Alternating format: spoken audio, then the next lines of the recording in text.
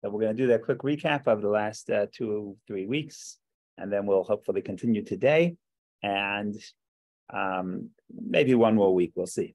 Okay, so what's the big idea? The big idea here is that in this week's Torah portion, I'm happy we started early. Finally, we got it to the Hanan, which is this week's Torah portion, and this is this week's parsha, where Moshe keeps telling the people, reminding them about the story of Sinai, and reminding them about the revelation at Sinai, and enjoining them against idol worship. But he keeps using a phrase that is interesting because we're not so accustomed to hearing that phrase, that word. And he says, "V'yadaita," you should know. You should know. And then we had one of the questions that says you have been shown to know, and you should know, meaning you don't know yet, but you have already been shown to know. So that we'll get back to at the final chapter. But what we have right now is knowing. So that leads us to the discussion, which we started a few weeks ago, which is what is the idea of knowledge versus faith? Because in the Torah it says no, but it also says, interesting that I don't think the Torah does not say believe in Hashem. There is no such phrase in the Torah. There's no such phrase in the Torah. The Torah does say that the Jewish people believe. There's a story by Aminu b'Hashem. At the splitting of the sea, the Jewish people believed in God.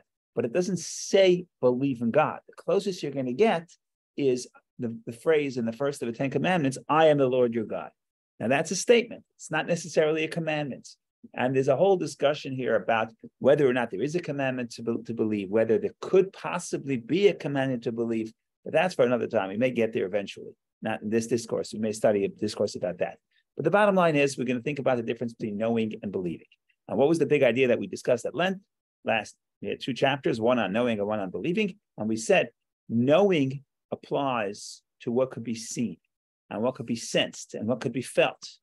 And therefore, you don't say, I believe I have a soul. You say, I know I have a soul. How do you know? Because I see it. What do you mean you see it? You don't see it. You can't take it to the lab. You can't tell me what color it is. Well, I see the life. I see the effect. I see here there's a body that's dead. Here there's a body that's alive. I see life. I see life as a soul. So I see there's a soul. So then we say, based on the verse of Job, in Job, from my flesh I know God, meaning extrapolate from the relationship between your body and soul and think about the world, the universe, and God. And just like you could sense that you have a soul, so you could also sense relatively easily, just by paying attention, that the world also has a soul. The world is alive. And therefore, within the life of the world, you could sense that this is Hashem. And therefore, the commandment, the idea to know God doesn't require faith. You could have faith. We'll get to the faith in a minute. You could have faith, but it doesn't require faith because the idea, it could be sensed. And if it could be sensed, faith is not required. That's what we said in section 1. Then we go to section 2 and we say, okay, so what is faith? And we say faith is for that which the mind cannot grasp. And that's why you need faith. And what can't the mind grasp? The mind cannot grasp, not that Hashem exists, not that Hashem gives life to the world. That could be sensed. What the mind cannot grasp is the transcendence. What the Kabbalah would call or makif, the surrounding light. In other words, the fact that Hashem is infinite, the fact that Hashem is beyond, not just this world, but beyond time and space. And that is something no mind can grasp. And therefore, to relate to that, you can't relate to that by your mind. You can only relate to that by your faith. That is what we said in the first 2. Last week, we started making some little progress into 3. So I'm just going to summarize the beginning, but I think we'll repeat it. What did we say last week? Last week, we said, okay, but now the idea is to bring in some of that faith into knowledge. In other words, the question is, could you sense the transcendence of God? Could you sense the infinity? And could you essentially bring more of the encompassing light, the Sovev Kolam, the infinite light, could you bring that more into this world? Because as it stands, the life that gives life to every creation in this world is Memale, is the life that is immanent, the life that fills every creation. So obviously it's limited. We want to bring more of the infinite light into this world. We want to sense more of the infinite light in our life. And according to the Kabbalah, that's a major point of what the purpose of the Torah is, as we'll elaborate a little bit in a moment. And the key is going to be that the conduit, the way you bring the faith into knowledge, In other words, the way you bring the transcendent light into the space that you can be aware and sense and feel it, the way you can feel connected to the infinite light of God is not through creation, because creation is the finite expression of the energy of God, through the commandments, through the mitzvot. Mitzvot are Hashem's will, and mitzvot allow for the infinite will to be drawn down into this world. That is essentially what we said last week, what we began the last 2 weeks, and we began the last 3 weeks, really. And we began a little bit to elaborate number 3 last week about the commandments, bringing that infinite light into our awareness through the Torah and the mitzvot. And we elaborate upon that in number 3. And then we get to number 4, which is to show that we're in the process. Ultimately, that could be done in the Messianic era. And then in the end of 4, we go back to the verses and we tie everything into the verses. So that is, I guess, a quick summary. I don't know if it was 4 minutes or a little bit more, but that's the summary. Comments, questions are welcome. Otherwise, we'll begin to do section 3 again. We'll read the beginning quickly because we started it last week, and then we'll get to some new stuff, God willing, in good health.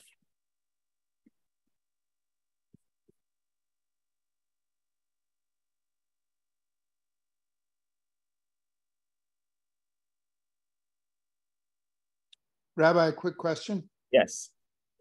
Okay, so in my own mind, so what you're saying is, if we look at this like a dance, we're sort of first bringing God, we're lowering God to our world. We're noticing He's the God of nature, and we're doing that. Then that's the conscious world.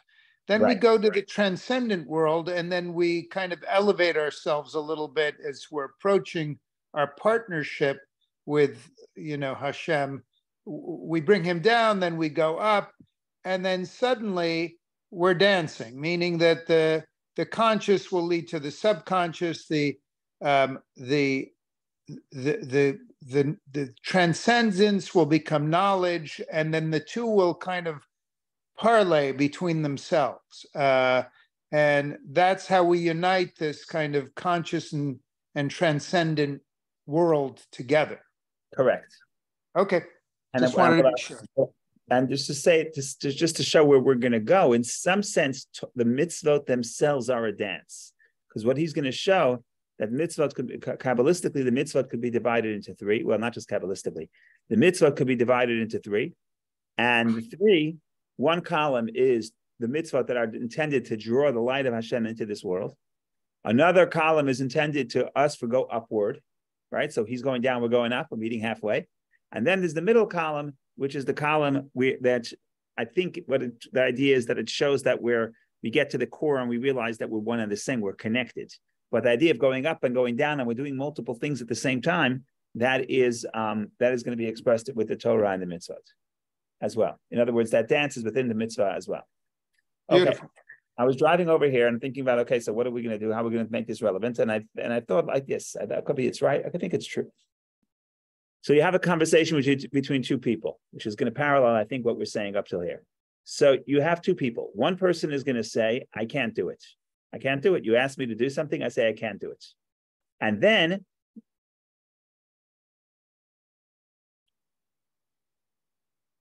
okay, so let's try to make this a little practical.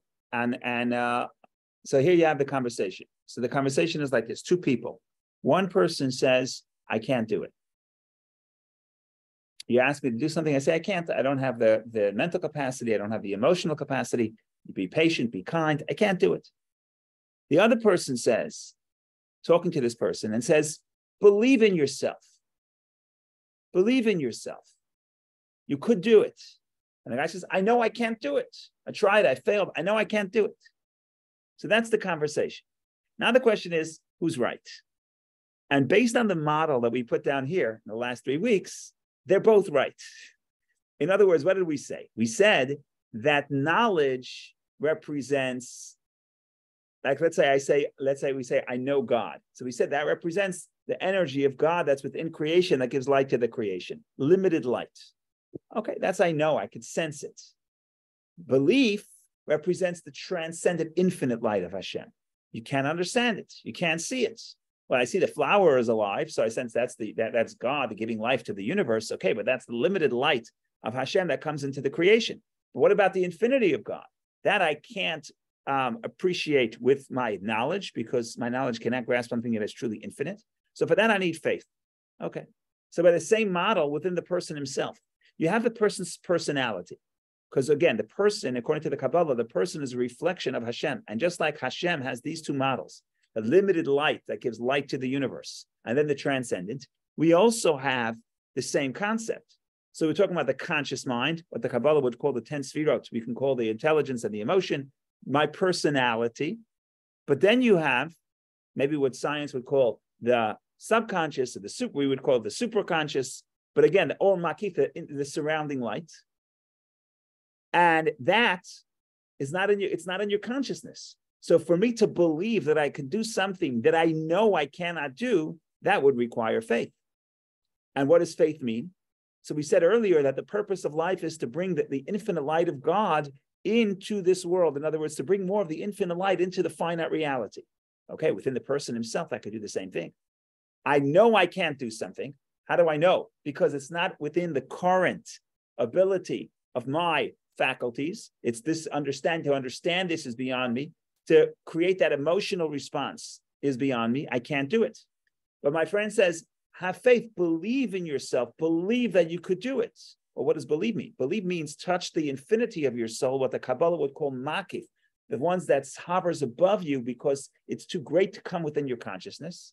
So I believe I have that potential, but that potential is not enough. Somehow I have to bring that potential into my conscious mind. How is that done? Well, in the world, it's done through fulfilling the commandments. You have to have a conduit which would bring the infinity of Hashem into this world. And I think the same is true about within the person himself. When I do a mitzvah, I'm not just bringing the infinity of God into the world, I'm also bringing the infinity of my soul into my consciousness. But it's the same model. The model is you have you have knowledge in the limited light that could be seen. You have faith in the transcendent light that is beyond. And then the idea is, could you bring more of that faith into the knowledge? Could you bring more of the infinity into the finite? And that's true in the model of Hashem and the world. That's one model we're operating in. And we're going to say in a minute, that's the purpose of the Torah and the commandments, specifically the commandments in this context. But the same is true in the model within the person, where too, that I have my consciousness. That's what I know about myself. I know this I could do. I know this I can't do. That is the sort of examination and the diagnose of my current consciousness, my conscious faculties, what I'm capable of doing, what I'm not capable of doing. And then you have the infinite part of the soul. And according to the Kabbalah, the infinite part of the soul is associated with the idea of will. Just like the Torah, just like the mitzvot are Hashem's will, you have your own will. And will is a very powerful tool, because what the will does, the will is really a conduit from the infinite part of the soul to the conscious part of the soul. So if you really want to achieve something, you will be able to achieve it, even though this morning it was beyond your capacity. But if you awaken the will, so the will is a way of bringing the infinite part of your soul to the finite part of the soul, which is the consciousness. So that same model, even though the Alter Rebbe, the Rabbi Shneur Zalman, doesn't elaborate upon this here in this discourse, in the model, which is within the person, but based on all his other teachings, it's very clear that same model that works between God and the world would also work within the person himself, the infinite, the transcendent part of the soul, finite part of the soul, and then the bridge. And the bridge is the will. And just like the will of God is the commandments, is the will of the person. And when you awaken the will, like the Kabbalists say, the will is that little key that could unlock any faculty of the soul and bring additional energy within the soul. I think that we discussed this in the past, that sometimes you can have somebody who's not a great scholar in this topic, but if he has a vested interest, sometimes he can achieve something that the great scholar cannot achieve. And I think I said this before, that I've seen this in my own personal life, that I've seen, not my own life, but I've seen this in firsthand, where you have legal experts that are arguing a case, and then the party would come up with a legal argument that the experienced litigator would not come up with because it is relevant to the party. And if you care about it, if you want to succeed, you will not be surprised that you'll get an insight that the expert will not have. It happens every day. I've seen it in my own life. And that's the idea. That's the model, that the will could unlock the other faculties. So that's a little bit broad. Again, comments or questions about that, welcome. Otherwise, we're going to go back to our text, and the text is going to be focusing on, could I bring the infinity of God into the finite reality within the world? And that's going to be a little bit of what we're going to do in the next few minutes, and then hopefully we can make it practical as well. Go ahead, Dr. John. Yes, my question is this, Rabbi. As you know, I spend a lot of time dealing with people who feel they can't. And that's characteristic of people who are depressed. They feel they can't. Many of the great scholars, and I visited some of their graves when I was in the Ukraine, who wrote and talked, were depressed themselves.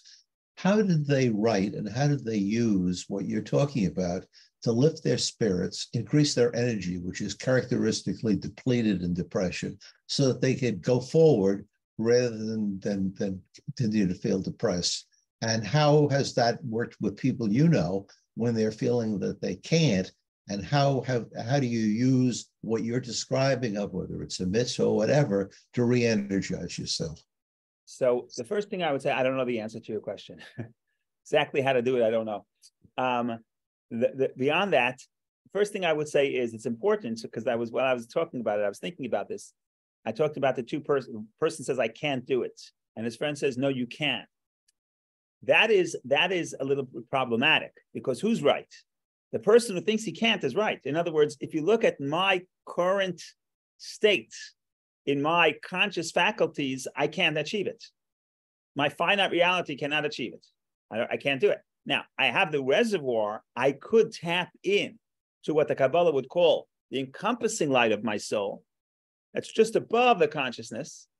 And if I tap into that, then I can have a reservoir of, first of all, energy, but not only energy, but also it increases capacity. I will be able to understand better. But right now, I can't. That he's right. So I'm right. I can't do it. Right now, I'm depressed. And don't tell me I'm not depressed, because I am depressed, right? So that my current state, my description, my diagnosis of my current state is that I can't. Now the question is this the totality, how you feel right now, is this the totality of my personality? And here, the job is to understand that yes, it's true, I feel this way right now, but I can tap into something deeper. And how do I tap into something deeper? So there's different ways. The first thing is to try to create a will. And the first thing is, do you really want to? And I think that the scientists will agree, and I think you would agree, that if a person comes to you for help and they don't want help, they're not going to be helped, right? So the first access point of connecting my potential that hovers above me, makif, to my conscious soul, the most important avenue would be will. Now, how do you get somebody to want? Okay, so different ways. Well, sometimes depression is just physical. Go on a walk, right? Understand and picture what you want your life to be. Maybe write it down, right? So how to create the will? That's why I say I don't know. Everybody's different. There are different ways, different tools to do it. Sometimes you go swimming, and sometimes you go sit in the sun. Maybe that will help. I don't know. There's different ways to do it. But the point is, you got to want to. If you don't want to, you can't grow. And the best doctor won't help you. And when you say I can't do it, the answer is you're right, you can't do it. So that's the first point. I want to say one more point about this, and then we'll take Bob's question. In Hebrew, you say mazal tov, good luck, mazal tov. Literally, the etymology of the word mazal means a flow. So literally, if I want to wish you a good happy birthday or happy anniversary, I'm saying mazal tov. Have a good flow. What am I saying? You should have a leak down from the roof of your house into your house. What am I saying? So the Kabbalists say what mazal tov really means is you have that encompassing soul. Not most of the soul doesn't enter your consciousness because most of your soul is too great to enter your consciousness. It's I'm not going to call it infinity, but it's certainly infinite in comparison to your conscious soul. And when you give somebody a blessing, what you're really telling them, some of that transcended part of the soul should flow into your conscious mind. And that's mazal tov. You should have a good flow. And that would obviously bring blessing. And it also opens up your capacity to understand, to feel Also to feel. I love you. I don't feel love right now. Well, do you want to feel love? Right? Again, that love can help increase all of the capacities, all of the faculties. Okay, go ahead, Bob, please. I just wanted to offer a potential answer to John's question, is that when we take our children and we try to infuse them with Judaism, we do it through ritual, through Sunday school, so one way of approaching your patient who might not know where to start is baby steps, is maybe to go to shul, maybe to do a mitzvah, maybe to do something to kind of bring God down and feel a bit of the transcendence. And so alternatively to big steps in this kind of dance, you take baby steps and you just, through mitzvah, create that aura and bring them onto the playing field, so to speak. Fascinating. I want to jump in on that. I want to ride on Bob's words, because that's what we're going to get to in a minute. And that is, think about the power of action versus will. So ritual, doing something. Now, it could be in the religious context, but it could be in any context. I don't feel like getting out of bed. Doesn't matter. Go every day at 8 o'clock, you ride your bike, go ride your bike, right? So action. And we're going to run into the principle here that according to one of the earliest principles of earliest books of Kabbalah, the lowest is rooted in the highest, and the highest is rooted in the lowest. I have my action. In some sense, it's the lowest part of my soul because it's very external. It's how I operate in the world outside of me. It doesn't affect how I understand it or how I feel. So for example, I don't have to feel kind, but I could do an act of kindness. So that's action. So action is the lowest level. On the other hand, we see that sometimes action would trigger desire, would trigger will. So it bypasses the conscious mind. I do something and then I want to do more of it. How did that happen? Wasn't I a little melancholy? Now I want to ride 2 miles after I rode 1 mile. What happened? The highest level is rooted in the lowest level. And that's why Judaism, and certainly from Judaism in general, but the Kabbalah highlights the mechanics of how this works. Why we're so focused on action. Why is it religion? As a culture, we're so focused on action even more than on a belief system. Even we have a belief system, but that's not the primary. What's primary is action, and also what's primary is action. Even more important than belief system, and even more important than feeling. I don't feel kind right now. I don't feel like praying right now. Doesn't matter what you feel. Just do it. Why? What are we trying to do? So the lowest and the highest are rooted in each other, and that action has the power to unleash the infinity. Now, that's a rule of nature, of spiritual nature, of mysticism. How that works, we can get into that, but that's the rule. So I think the power of ritual is ultimately one tool to get into the will, and simply it's take action that even if I'm not in the mood of doing it right now. So you can't make me feel good now, but you couldn't make me do something. Because do something doesn't require a transformation within my heart, within my conscious state. I feel miserable. Oh, it's okay, feel miserable. But could you connect to the transcendent part of soul? Could you awaken the will? Well, I don't know how to do that. We'll start with an action. The action touches the will allows the flow back into the consciousness. So that's the Kabbalistic model. We can elaborate on every step of the model, how it works. I don't know that right here is the space, but that's generally what we're trying to do here. And again, we're doing this, we're studying the Kabbalah, the human soul, as we'll discuss in this text, the human soul actually mirrors the divine, and therefore the same dynamic of the limited energy of Hashem that's in this world that we can see and we can sense, and the transcendent infinite light that we can sense. And we have to have faith, and then we have to connect the two. The same thing could happen within the soul of every human being. So that is the story. That's the story. That's the introduction. Fortunately, the introduction took 29 minutes. And then we could start reading the text, but that's okay. Now I'm going to read it inside. I'm going to read a few lines inside, then we'll stop every few lines. If we don't understand every line here, it's okay. You either can ask about it, or I'll explain it, or not. We're looking for the big ideas. We're not looking to explain every single line, unless something that triggers your interest, and then I'm happy to talk about anything that is here. Okay. Let's share the screen if we can.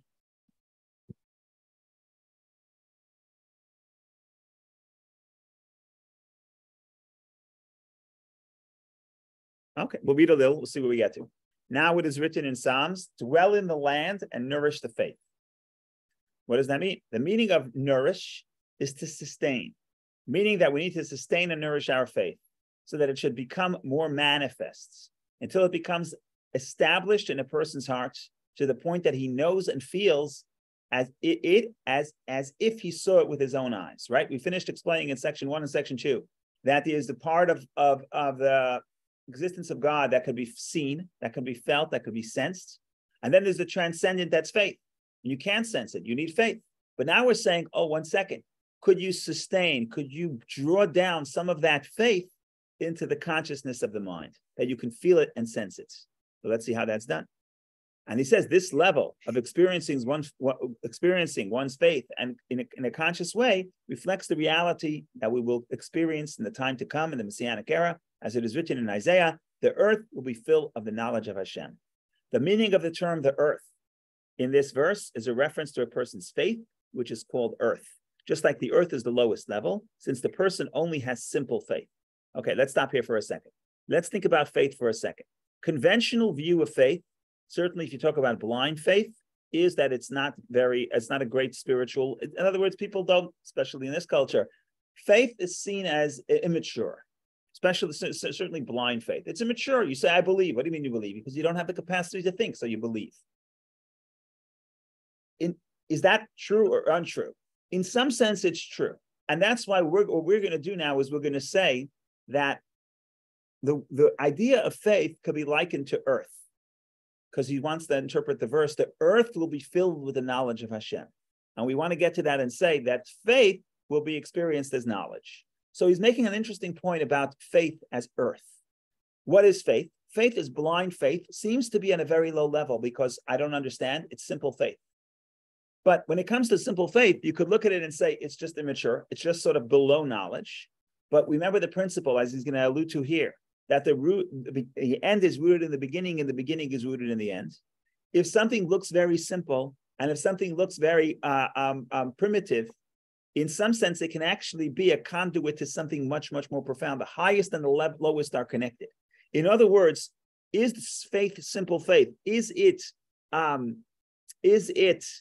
primitive? Yes. But that primitive faith can touch what the mind cannot touch. Because we're not talking about faith that a person believes because he doesn't want to investigate. We're not talking about that. We're talking about a person that investigates as much as he can, understands the existence of God, but it's impossible for him to understand the transcendence of God, the infinity of God, which is impossible. So I have faith in the infinity of God. So now what happens is the most primitive, simple part of my personality, which is faith, allows me to connect to the deepest parts of God. So what happens is the lowest and the highest are connected. So let's not get offended when he calls faith earth, because earth has that capacity. On one hand, it's the lowest. It's the lowest thing. If you're talking about forms of life, you have the human being, you have the animal kingdom, you have vegetation, and the earth is the lowest form of life. And yet the lowest form of life can produce for the higher forms of life. So that's that model of the highest and the lowest are related. And the same thing is with faith. So faith represents earth. And then Isaiah says, what's going to happen is, and what we try to do is fill the earth with the knowledge of Hashem, bridge the knowledge and the faith, make more of the transcendence of God, being able to, or the infinity of God, or conversely, the infinity of your soul. Could you bring that into your consciousness? And now we're going to say how it's done. So let's see. Let's read another few lines. We'll see how this works. Go ahead, Doctor. Wash, sir. What you're saying is very profound, so thank you. And Bob, thank you for your comments as well. I appreciate them, and they make a lot of sense. The Rabbi, my question is this. We're talking about the power of faith, and we're talking about the fact that it's real rather than primitive. If I have faith in myself and I'm going into a meeting, I'm going to feel empowered. I'm going to feel strong. I'm going to convey a different impression. I'm going to look at you differently. I'm going to feel a certain sense. So my faith, if I don't have faith in myself, I'm going to go in like a deflated balloon. If I have faith in myself, I'm going to go in with full confidence that it's going to work out. And so I'm trying to make bridge in. Okay, so here's what I'm trying to do. Here's what I'm trying. We have to go back a little bit, and we have to deconstruct the word faith. And we spent 2 weeks doing it, and it's very different than the conventional interpretation of language. The way I like to say it is, people say seeing is believing. And we're saying seeing is not believing. If I see it, I don't have to believe it. If I believe it, I don't have to. If I believe it's because I can't see it. But let's go back to your mob. Let's say I'm very nervous. Why? Because I have to walk into a meeting and I have to make a presentation and I have to give a class or I have to impress people. It doesn't really matter. Okay. Now, what would be the source of my confidence? So Dr. John says, I believe in myself. I would say, no, that's not the source of my confidence. What is the source of my confidence? I know myself. I did this 1,000 times. I have experience and I have no problem. So remind myself, Menachem, you're good at this. You do this every day. You could do it in your sleep. And you can make this presentation, and you can close the sale, and you can heal the patient, and you do this. You do this for 50 years. You're okay. You can do this, right? That is not faith. I don't have to believe in myself. I have to be confident in my abilities that I already have. So I say, really, what I'm saying is, I know I can do it. I know I can do it. That's the answer. Now, sometimes I approach a situation I have no experience in. Here, I can walk into the meeting and say, I know I can do it, because I don't know I've never done it. So yes, I try my hardest in other fields. I'm a person, I have some experience, but when it comes to this specific question, nothing in my experience tells me I could do it. Here is where I say, believe in yourself. And this believe in yourself, you could laugh at it and say it's primitive. Why do you believe? Based on what? What does this faith believe that? You can do it? You never did it before. How do you know? Right? So in one sense, the faith is very primitive because I can't back it up scientifically. I can't prove that I can do it. On the other hand, that faith allows me to touch into what we're calling the makif, the transcendent light of the soul, the infinite part of the soul. And you can do it even if you never try to do it. Now, does that mean that tomorrow when I want to do something, I shouldn't try to do it? I don't have to express and practice my skill, my craft? No, that's knowledge. So usually we're operating in, do I know my stuff? Do I know that I know how to do it? Don't approach the project unless you know how to do it.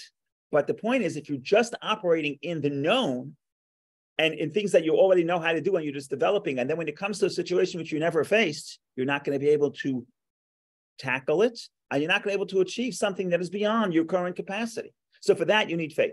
Is that faith primitive? The answer is, if someone says yes, they're right.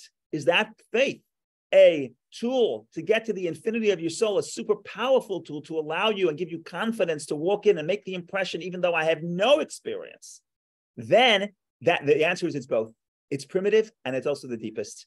I'll say, yeah. So it's very powerful. I'm reading the book. I forget what was the book?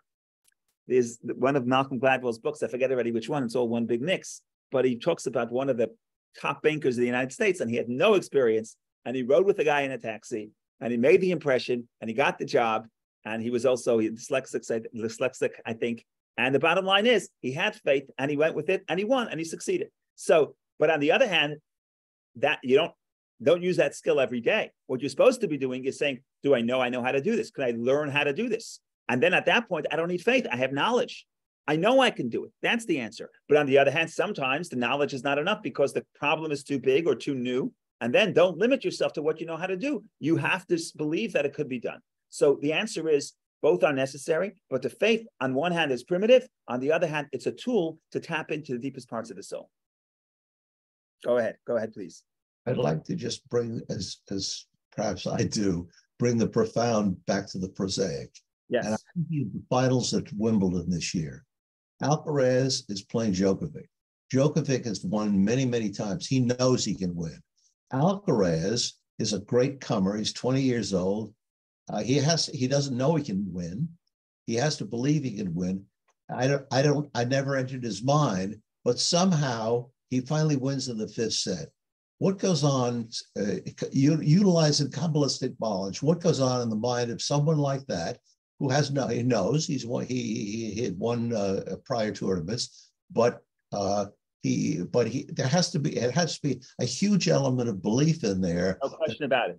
And that's why I don't know about this player specifically, but many players are superstitious in the sense they have a superstition, whatever that superstition is. They do this to win, they do that to win. The bottom line is, and you say you laugh at it. You say, well, it's silly. How could somebody that's so that honed the skill and understands that the skill understands what the skill is and understands how many years it takes to develop the skill and how nobody else has the skill. How is this guy open to faith? How could you say, I believe that I can do it? You know, look at the charts. You know that it's a tall order for you. And the answer is they have faith. And is that faith primitive? Yes. And does that faith allow them to open up to greater potential? Yes. So which one is it? Is it the greatest faculty of the soul, or is it the lowest faculty of the soul? The answer is it's both, because the highest is rooted in the lowest. Now, does it mean that if I just have faith, that's all I live my life on faith, I'm going to crash into the wall? If I don't hone a skill, if I don't understand, I have to work on the knowledge, knowing, meaning work on my limited consciousness, be able to understand more, be able to feel more, be able to express myself better. That is not faith. That is knowing that you can do it. In the model of our model, it's memale. It's the limited light of Hashem that enters the world. In the model of the soul, it's the limited capacities of the soul, what we would call personality. What the Kabbalah calls the 10 sfirot, the intelligence and the emotion. And you have to work to develop and expand your ability to understand and your ability to feel. An ability to understand your emotions and navigate your emotions. All that is important. But if you just have that and you don't have faith, then you're not tapping into the infinite part of soul. And what's the infinite part of soul? Will, desire. And I'll tell you about something about will and desire. If that guy doesn't want to win, doesn't really, really want to win, and if he doesn't have a deep pleasure in the game, he is not going to be able to tap in. Faith alone is not going to do it. He's not going to be able to tap in to that infinite part of the soul, because the Kabbalah says that the infinite part of the soul, the way it expresses itself, is will and pleasure. Will and pleasure. So I don't have to, and if I don't have that, don't show up to work. In other words, no, you can show up to work if you're talking about, no, I know how to do this. If I know how to do this, I don't need faith and I don't need will.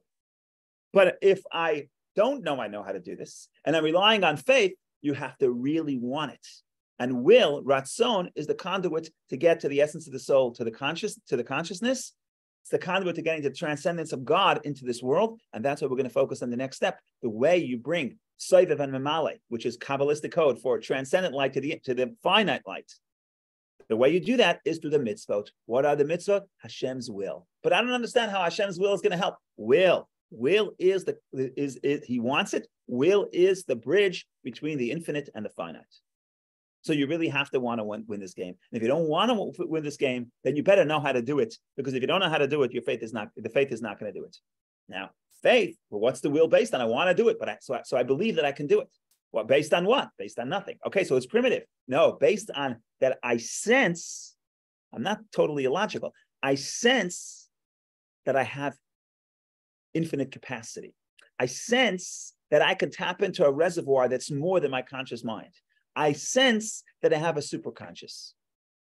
That's essentially what's happening here. So this is very profound and very deep and very practical. Thank you, doctor. Whenever you're here, I become more of a practical person because I have this tendency that I could just go to space and be in the abstract. So thank you.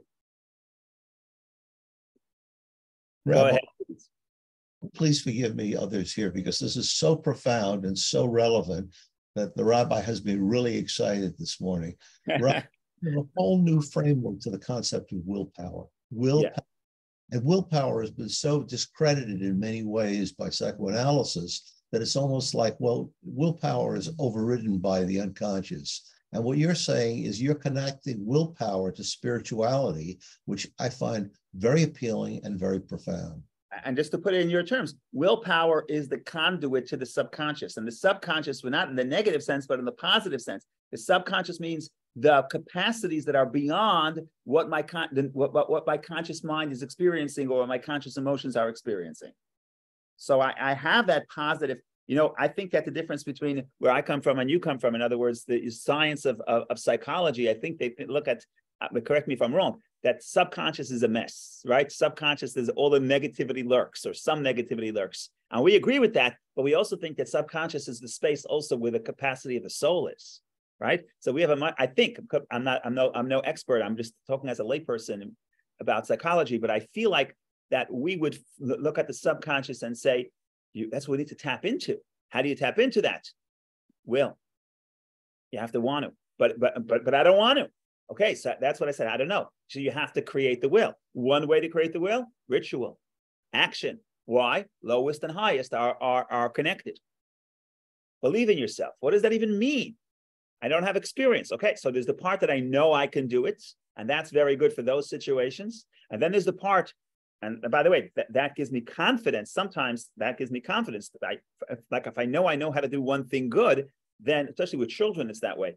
If they know how to do one thing good, then they can extrapolate. Oh, so if I really try, then it means I can apply those skills to something else, and I could grow in that area as well. So they're both important. You have to have the knowledge, what I know I can do, and then what I don't know I can do, but I have faith. So based on what is that faith? The faith is primitive, yes, but that primitiveness allows me to connect to something that is beyond my consciousness. And one way to access the faith is will. One way to access the will is action. Because what is the mitzvah? A mitzvah is an action. Every single mitzvah, almost every mitzvah will have an action. And the action will say, well, this taps into Hashem's will. So the will and the action are related. Okay, go ahead, doctor. And then we'll do a few more lines inside. Go ahead. Apologize to all the rest of you. No. Questions are relevant, otherwise I'll shut up. And my point is this. I see what you said gives prayer a new meaning. In other words, you're talking about action and mitzvah, and of course, prayer is one of them. But I'm thinking to myself, prayer is an extraordinary way, presumably, I'd like you to amplify on this, of increasing will. In other words, if I want and I desire, but I'm struggling between, I don't know if I can and maybe, and I'd like to have the power of Heschel, I'd like to have the power of the Rebbe, I'd like to have the power of Martin Luther King, I'd like that. But let's talk about the role of prayer in enhancing will. Good. That's good. So we'll talk about prayer in a minute because we're going to mention prayer. It's one of the 3 columns of the mitzvot. But I was just going to say, part of prayer, even before, so prayer brings faith, even before faith, prayer is an act of hope. Prayer means, first of all, even before, I know what I want. If I can wake up in the morning and say, God, I'm praying for A, B, and C, that puts me in a very good space. First of all, before anything else, that means I define what I want. I define what I need. That means I'm thinking beyond the immediate of what I'm having for lunch, right? So the ability to think about, plan my day. What do I want from my day? What do I want from this period of my life? What do I want from this situation I'm in, right? So just the ability to be able to formulate what I want already crystallizes what I want, and that's already forces me to think about what do I really want, because I want. But the problem. Part of the problem with the makif, the encompassing light, is I want a lot of things. But those things that I want are not always in the consciousness of my mind. But if I think about it, and if I have to talk about them, and I have to formulate them in a certain way, then it brings that will to the front burner. What do I really want? And most people don't ask that question. They're asking, what do I want? They're asking which flavored ice cream I want. They're talking about very immediate. But in the broader question, what do I want from my life? What do I want from this decade? What do I want from this relationship? Most people are too busy to ask that. And now, so that's okay because I have will, but the will is above. Now, if you have to formulate it, I'm bringing part of that will into my consciousness. Now, prayer is for first and foremost, formulate what you want.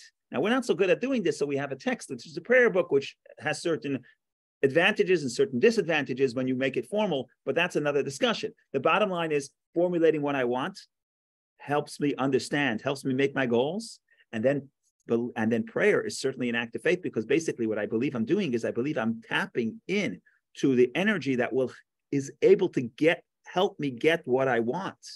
God has the capacity to help me. So you see how much hope that would bring.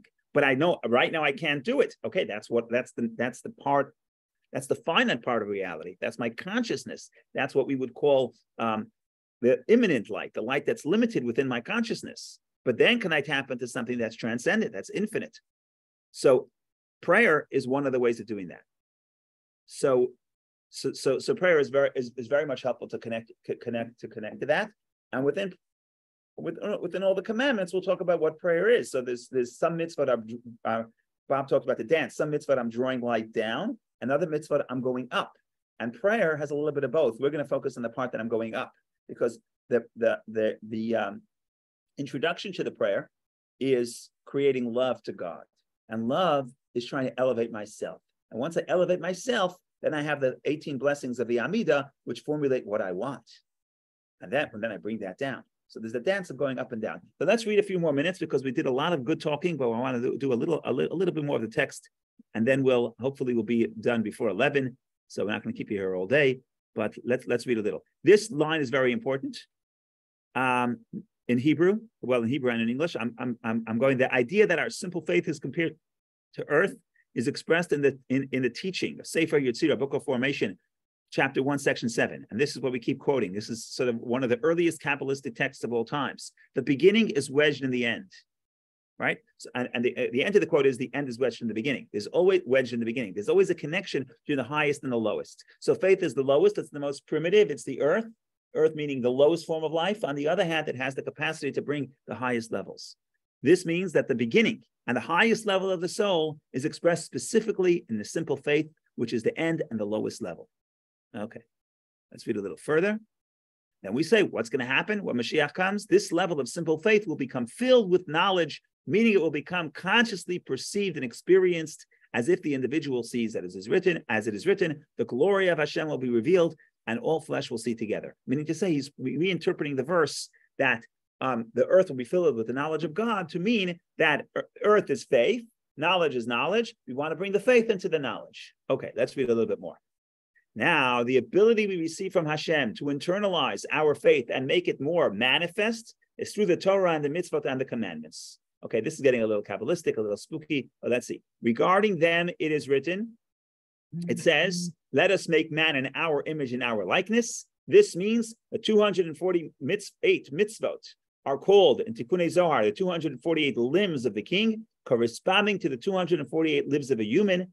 Since the word Adam, man, is connected to the phrase Adameh, will be similar corresponding to the Most High. Okay, let's see. These 248 mitzvos draw down Hashem's infinite light from the level of Soviv Kalalmin, how Hashem encompasses all the worlds. And in general, the 248 mitzvot are divided into three categories, referred to as the right side, the left side, and the middle. Okay, we'll stop here for a minute, and we'll make the point here, and then we'll see if we'll continue or continue next week. There's an interesting so we start with the verse. The verse in Genesis says, God says, let us make man in our image, in our likeness. And of course, the question is, does God has no image. God doesn't have an image. So what are you saying? How could man be made in God's image if God has no image? So there are many answers to that question. One answer is, like Maimonides' answer is, it's a metaphor for free choice. God has free choice. The human being has free choice. No other creature, including angels, have free choice. And therefore, God says, let us make man in our image. He's not referring to a physical image. He's referring to the concept of free choice. That is Maimonides' answer. The Kabbalistic answer is that God is infinite. God has no image. But there is an image that God expresses his infinity in a finite way. That's the image. And the Zohar talks about this, and I'm just trying to get this as quick as possible.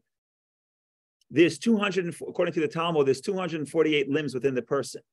So you can slice it any way you want. Let's assume that that's the case according to that division. So the Zohar says, if the Talmud says there are 248 limbs within the person, or body parts within the person, and the verse says that God is making us in his image. So the Zohar says a very radical statement. What seems radical seems heretical on the surface. The Zohar says Hashem also has 248 limbs. If we have 248 limbs, Hashem has the 248 limbs. Now, the Talmud says that the 248 positive commandments correspond to the 248 limbs of a person. Okay, so by extension, 248 positive commandments correspond to God's 248 limbs. What does it mean God has a limb? Okay, so what's a limb? So a limb is a vehicle for the light of the soul. What is a limb? A limb is not just flesh and bones, it's that too, but it's the ability for the soul to accomplish something. Sight, sound, speech, movement, right? So a limb is a conduit for the divine, for the human soul. So what we're saying here is like this. So as a metaphor, Hashem is infinite. But could we make a limb for Hashem? A limb is just a fancy way of saying, could we make a vessel? Could we make a conduit? Could we allow for the infinite light of Hashem to be brought down into this world? And the answer is that's exactly what the mitzvot are designed to do. Every mitzvah is Hashem's will. So it's lowest and highest. It's lowest because it's an action. It's the highest because it's Hashem's will. And we said will is superconscious. Will is the encompassing light, the infinity. And a mitzvah allows us to bring some of that into our consciousness. And then we'll continue and talk about how the mitzvot are divided into three. Right, left, center. We go up, we go down, we feel connected. And then, and that's the dance, like Bob called it. That's how we keep trying to bring more of the infinite into the finite until eventually, when the coming of Mashiach, we'll be able to sense.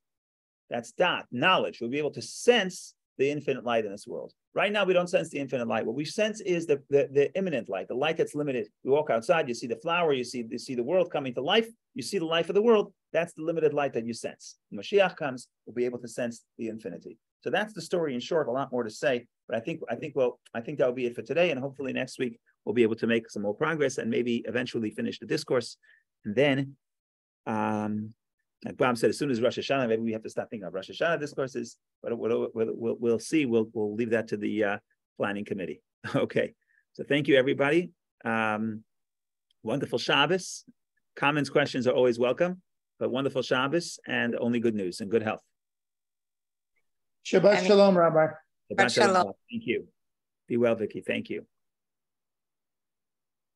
Shabbat Shalom to everyone. Thank you.